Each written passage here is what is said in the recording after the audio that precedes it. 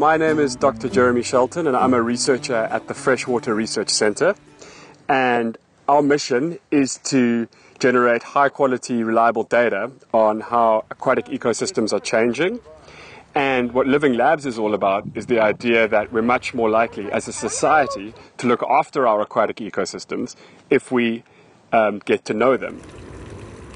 Freshwater ecosystems are very vulnerable worldwide and are often impacted by a cocktail of threats, including everything from invasive species impacts to over-abstraction of water, often rivers run dry in summer that were once perennial, to pollution, sedimentation, and one of the greatest impacts in our lifetime is climate change, which is likely to intensify or compound a lot of these threats.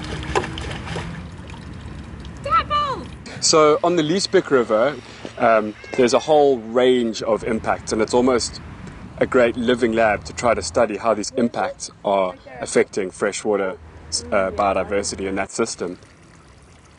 While scientists and scientific data are always going to be important in conservation, I believe that as important is working to sort of bridge the gap between society and biodiversity.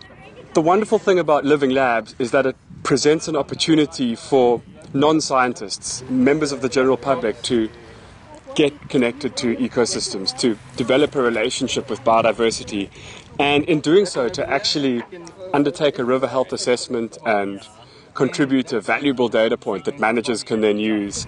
There's a crab. The focus is really on long-term relationships, not just a one-day visit, but a site that you can return to and monitor and develop a longer-term relationship with. That's what we're all about.